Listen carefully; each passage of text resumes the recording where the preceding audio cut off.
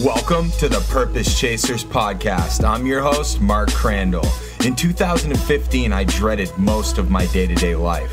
I was working unfulfilling jobs, wasting time playing video games, binging on TV, just to get my mind off the fact that I had a calling to do more and to be more. For years, I wanted to write a book, to become a paid speaker, and to empower others to achieve their dreams. In 2016, I took a stand. I invite you now to do the same. As Purpose Chasers, we refuse to settle for average. We chase our dreams, we accomplish our goals, and we support, encourage, and challenge our community to create the lives we want to live. Why have we Purpose Chasers taken this stand? Because life is too short to not live fulfilled. Enjoy this episode and take action.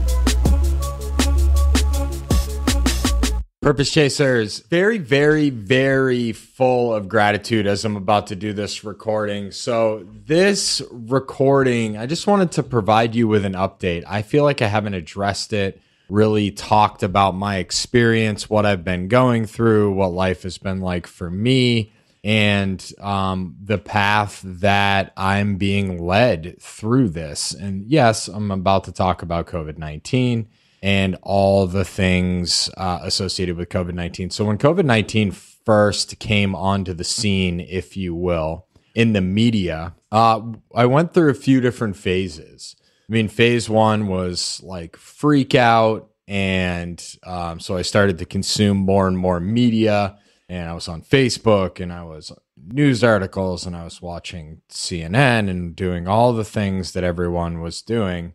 And then that was week one. Week two was my wife and I freaking out about acquiring all the things that we need. If we did get locked down for eternity, we would clearly need thousands of rolls of toilet paper. And there was a mass shortage of toilet paper, so we needed to stock up and da-da-da-da-da. So we stocked up on all that stuff. That was week two. We ended up with more stuff than any couple households need. Then week three, I started to catch my thoughts and identify discontentment. And I began to see all the opportunities this situation was presenting, although, you know, the negativity that I was focusing on was being returned by more negativity. So I've identified this a few different times on this journey with things that have happened in the world or happened in my life. And this is really like the first sign or the first cue for me to go internal and start doing some introspective work. And so week three, as I was identifying this discontentment and I began to see all the opportunities that this situation was presenting, I went internal. I increased my meditation practice. I started journaling daily. I started reading hard-covered books again. I increased walks with my family. I began to implement multiple walks into my workday. I put my phone down. I stepped off Facebook. I stepped out of a few business ventures. I really started to eliminate the pressure and noise. And over the last 2 months, my mantra has been remove pressure and noise.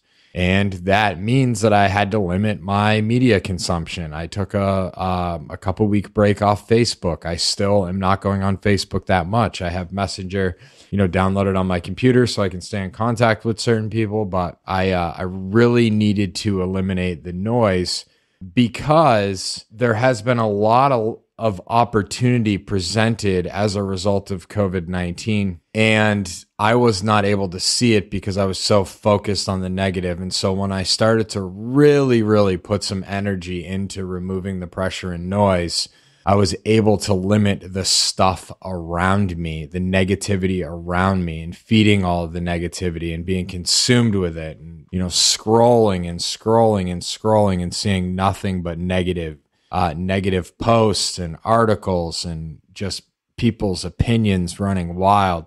And when I was able to remove that, I really dove into my spiritual practices.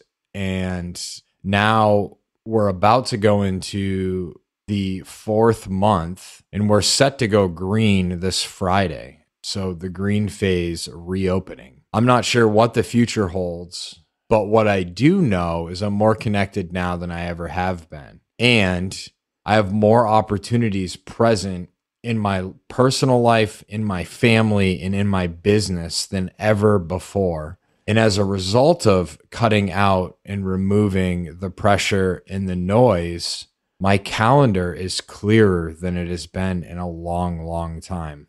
So in the beginning of COVID-19, the second cohort of the Purpose Chasers Academy went through, and they taught me a lot of things. And some of what they taught me is what the Purpose Chasers community truly wanted to hear from me. And so through a lot of introspection work, a lot of quiet time in my office, a lot of soft music, a lot of, markers on the whiteboard, I have really identified what it is that I believe that I was called to do and what the next phase of my development and of the Purpose Chasers movement is going to be. So I hate to leave you on a cliffhanger like that, but if you want to hear more about the direction that I've been called to go, then just stay tuned for next week's episode. And that is when I'm going to share all the things and talk more about the insights and awakenings that I've had as a result of really going in and being present during COVID-19. And really, I've really explored. I started writing some poetry. I started drawing again. I really got back in touch with my creativity, and I'm in more flow state than I've been, I think, in the entire time that I've been in business. So if you want to hear more about what I am uncovering and unveiling come the end of summer, I think fall is going to be the perfect time. I'm saying I think fall. I already have a date set. Then I will talk to you next Friday. But what I want to ask you before I leave is, what opportunities are you not seeing due to the pressure and noise? And what actions can you take or begin to take to start removing some of the pressure and noise? Pressure is nothing more than these expectations that I or others have set on me, which causes pressure, which are a direct result of the noise around me. So I know right now that I am where I am supposed to be in life. I am where I am supposed to be in business, and I'm where I'm supposed to be with my family and my relationship to my community. So with that being said, I want to ask you, where can you remove the pressure and noise? Purpose Chasers, I love you deeply. I'm so full of gratitude that you listen to this podcast, that you are a part of the community. And I really look forward to sharing with you what the next steps are for the Purpose Chasers community, you, and for me. I'll talk to you soon. I want to thank you for being a part of the Purpose Chasers community and invite you to seek the support that allowed me to take my stand towards creating the life of my dreams. Join our exclusive members-only Facebook group at The Purpose Chasers. Also, follow us on all social media platforms at The Purpose Chasers. Until we connect again, remember to live your life like it's the only one you have, because your dreams should never be on hold.